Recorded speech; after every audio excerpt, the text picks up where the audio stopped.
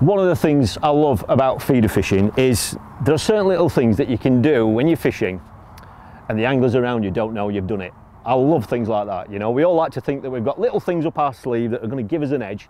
And let's face it, how many times you change something and you suddenly start catching fish and you can't conceal it, you know, because you're kind of giving it away. It's hard enough to win anything these days on the circuit. So if you can keep anything up your sleeve and do things that the other anglers don't know about, then they're the kind of things I really, really like. And one of them is the consistency of your ground bait. Now, this is something that I honestly think, if I'm absolutely honest, that I found this out by accident.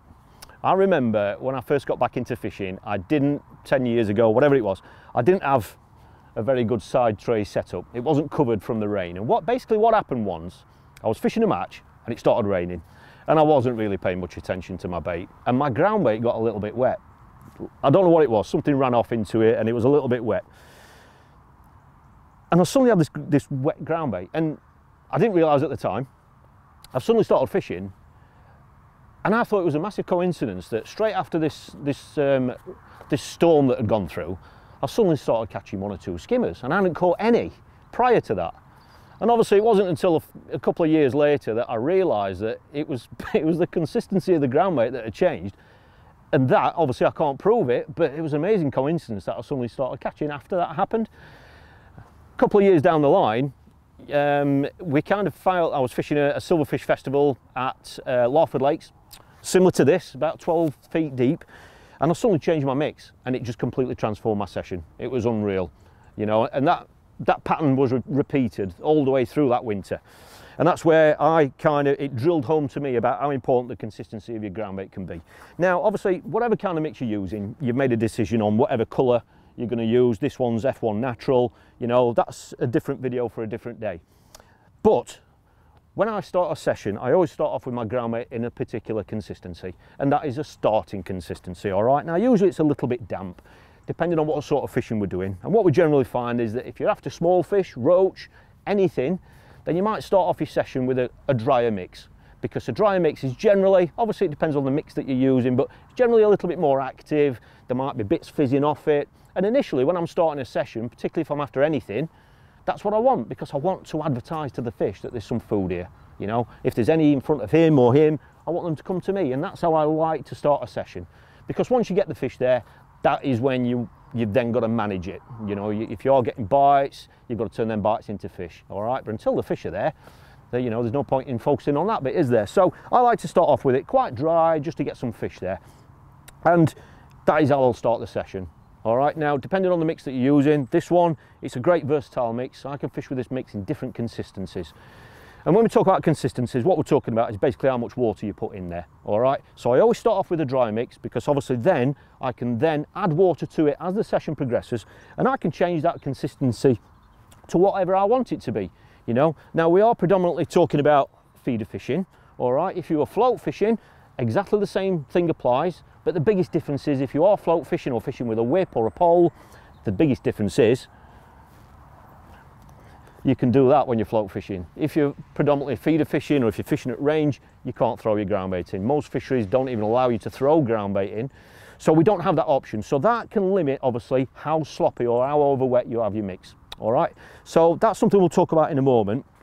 But what I'll basically do is I will start off with a fairly dry mix, and then as the session progresses, depending on how it's going, I won't be afraid to add water to it, and it is as rough and ready as that. That's all I do. I always have a tub of water with me on my side tray, and I can just quickly and easily over wet this mix or make it a little bit damper. Now, as you start to dampen it, you're adding more water to it, so you're generally making it a little bit more inert, all right? So if you are after better fish, skimmers, a bream, you know, if you are getting plagued with small fish, there may be too much activity. So by adding more water to it, you're actually deadening the mix down a little bit when you first do it, you know, because the water in there is going to make the mix, it's got more water in there, it's going to be much more inert and not as active. And that in itself can be enough to transform your swim. So if there's lots of small fish there, that would be the first thing that I would do. Add a little bit more water and just deaden your mix down a little bit. All right, now you might find that works. I've seen it happen on so many different venues, even natural venues. Even in Ireland, I've gone from catching a roach every cast to suddenly catching skimmers or bream. literally within a few minutes. Same line, same mix, same baits, everything, all right? And it's so easy to do, but it's amazing how many people overlook it. So by deadening your mix down, you're getting rid of all that activity. You're encouraging it to stay in the feeder till it hits the bottom, and you're going to start to get what we call a wet cloud. So when you've got your dry mix, you get a cloud that's a drier cloud. All right, you can almost see the particles in there, and you'll see that falling through the water. Once you get a wet mix, obviously depending on how wet you have your ground bait, with a mix like this, it's just so versatile, you get a wet cloud. It's completely different. All right, and that in itself can be enough to transform and just draw fish into your swim. Now you've got a couple of limitations with this, all right, and it's something that you really need to bear in mind. The first limitation obviously is if you have it too wet, it's not going to stay in the feeder. It's going to empty on the grass behind you, or before you even cast. So that's something you need to think about. But this is not black and white. You can tailor make this mix so that it literally just stays in your feeder. If you're casting at short range, you can get away with it wetter because you're not having to punch the feeder as hard. If you were having to cast 40-50 metres, you'd probably have to have it a little bit stiffer because you're punching the feeder harder, so there's more chance of it coming out on the cast.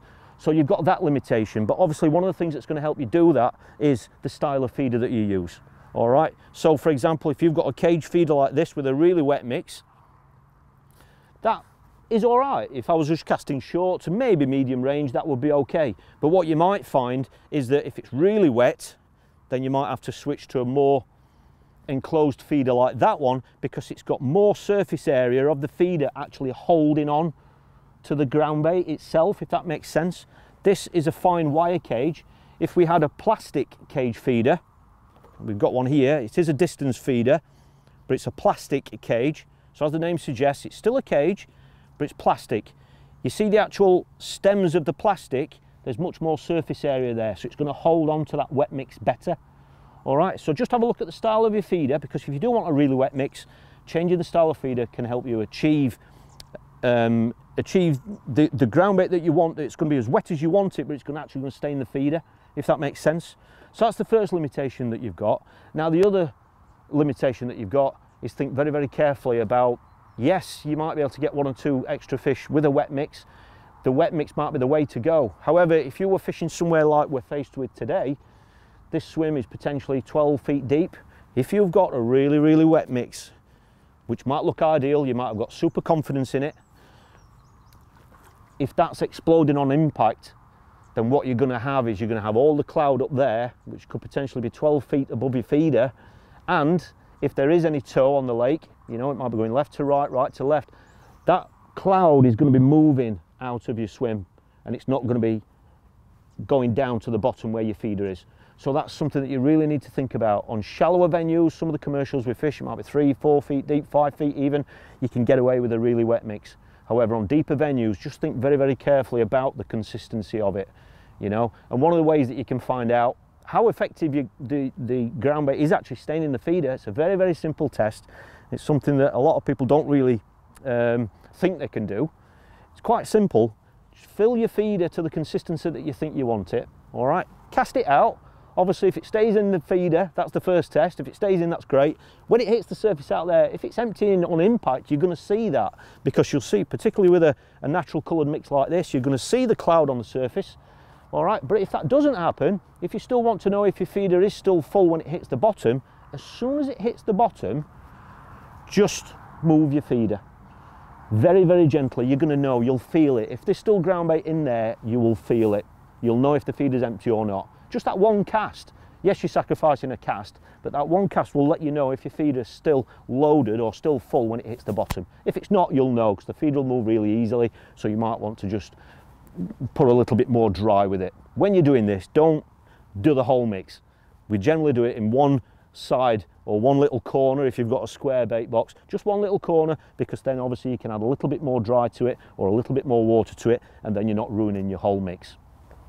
This is when I first found this out and I realised how effective it was, I was over the moon with it, because the anglers at the next peg, they don't know you're doing this. So if you do suddenly get a run of fish by changing it, they don't know you've done anything different, and it's nice to keep the odd little thing up your sleeve, isn't it? Particularly if you're catching and they're not.